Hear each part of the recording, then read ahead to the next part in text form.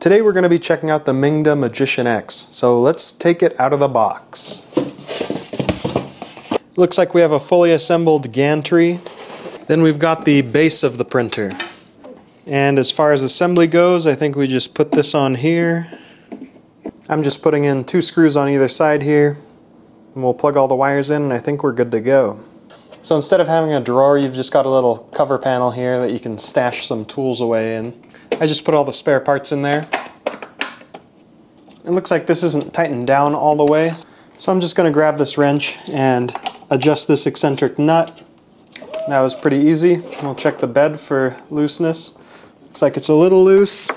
So again, come in here and adjust the eccentric nut. This seems very springy.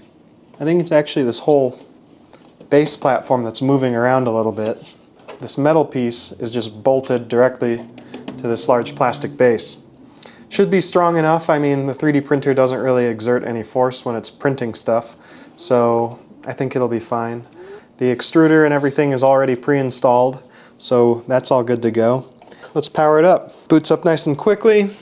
Alright, I've got my SD card plugged in. Let's do a leveling routine. Alright, and let's watch it do its bed leveling thing. It touches the bed with the hot end. Bilinear leveling done. Click to resume. Okay. Alright, with leveling complete, I guess I'll just go ahead and start a print. So I've installed the SD card right over here. I'll go to print, SD card. Oh wow, look at that. Looks like you can plug in just a USB flash drive, but I don't have one plugged in right now. Let's try printing the Monkey King.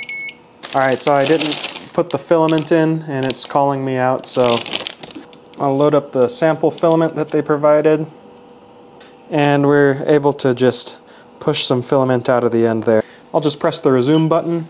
So it looks like this thing is perfectly adhered to the tray. Whatever they're doing to level the bed seems to work pretty well. So we'll just let this print run. So as you can hear, this isn't the quietest printer in the world. Most of the noise is coming from this X-axis stepper motor. So if I wanted to quiet this down, I'd probably put a stepper motor damper on this X-axis. But overall, I'm just going to leave this machine stock because it prints really nicely in its stock configuration. And it's one of those machines that you can just start using and get good results out of it. I just ran out of filament there, so I guess we're done with this print. It's playing a little video game noise for us. There we go. Here's our print. A lot of machines nowadays are coming with the PEI build sheet. With PEI, you'll have more issues with the print coming detached. It's kind of a double-edged sword. When you're done printing, it's really easy to take your parts off, but you can also have issues with the parts coming off as they're printing. With a glass bed, you have a super flat sheet here, and it gets super consistent bed adhesion results. So if you're running an older style machine that has one of these glass beds, don't think that you're missing out on anything. It's actually pretty nice. I mean, this thing is like automatically sticking to the bed just from sitting on it. My first parts weren't coming out very nice on this printer, and that was due to a couple of factors. One is that the extruder is under extruding a little bit. I used this pair of calipers to check the extrusion rates of this machine, and it turned out it was under extruding by about 5 or 6%. So when I request 100 millimeters to be dispensed, it would only feed in 94 or 95 millimeters of filament. So if you have one of these machines and you do an extrusion calibration and you find the machine is under extruding, reach out to Mingda and they can send you a GCode file that'll help you recalibrate your printer. I just told them that when I'm trying to feed 100 millimeters, it would only feed 95 millimeters, and they sent me a GCode file to correct that. I'm going to run the M92 GCode here, so let me just tap that file, and it completes instantaneously. Let me hit confirm, and I'll restart the printer. So now to verify that the E-steps are set correctly, let's go to preheat, and we'll wait for this to heat up. Now that the hot end is primed, I'm going to take my calipers, measure out 120 millimeters, and mark 120 millimeters on this filament. So this line where the tape is marks 120 millimeters. Using the touch screen, I'm going to feed 100 millimeters of filament. So I'll just hit load 10 times.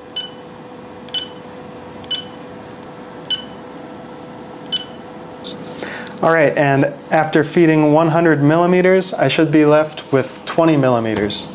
And if we look at our measurement here, we're left with just about 20 millimeters of filament coming out. So I completely resolved the under-extrusion problem. I wish there was a way to change the E-steps per millimeter directly through the touchscreen, but Mingda was more than willing to help me out by sending me some G-code to fix that. So overall, that's not too big of an issue. The other issue that I had with this machine was the Y-axis stepper motor on the back.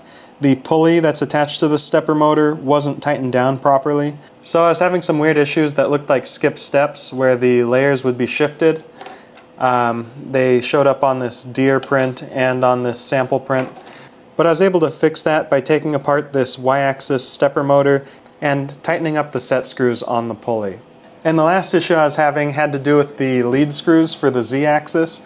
They were making quite a bit of noise, so I put some wax-based lubricant on it. Wax-based lubricants won't build up dust over time.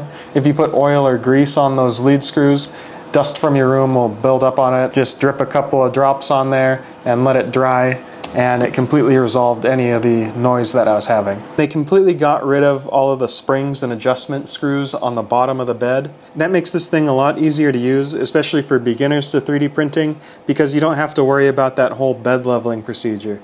That was actually the most annoying thing about learning how to use a 3D printer, and I'm glad they got rid of it. What I like about their implementation of bed leveling is it uses physical contact between the nozzle and the bed to detect the height of the bed. And this is a lot more convenient than other systems that you'll get with a BL Touch or a CR Touch. If you replace this nozzle with a different one and it's slightly lower or higher, the next time it goes to level the bed, it'll automatically account for that, and you won't have to recalibrate the BL Touch offset. Alright, so that wraps up my thoughts on the Mingda Magician X printer. I think it's a solid printer. You might have some issues with your printer in the shipping process. Things might get banged around a little bit and you'll need to fix that. But overall, it's a super easy printer to use and one that I'd recommend for any number of beginner 3D printers. I will say that the Ender 3S1 that I've tested prior had slightly better print quality than this, but where the Mingda wins is ease of use. With the Ender 3S1, you have to do a CR Touch bed leveling calibration at the beginning. I have an Ender 3S1 Max that I'm testing now, and the bed leveling procedure just won't work at all, and it's causing me to not be able to use that machine. So having something with a seemingly simpler bed leveling system that you don't have to do any calibration with right out of the box is an advantage in my opinion. When you compare it to the Ender 3S1, it's a lot easier and simpler to assemble because you don't have any bed leveling knobs, you don't have to separately calibrate the CR Touch sensor, and the X-axis carriage comes pre-installed. So that's one less thing that you have to figure out how to put together. Alright, so this is Nathan Builds Robots signing out. Thanks for watching this video, and I'll see you in the next one.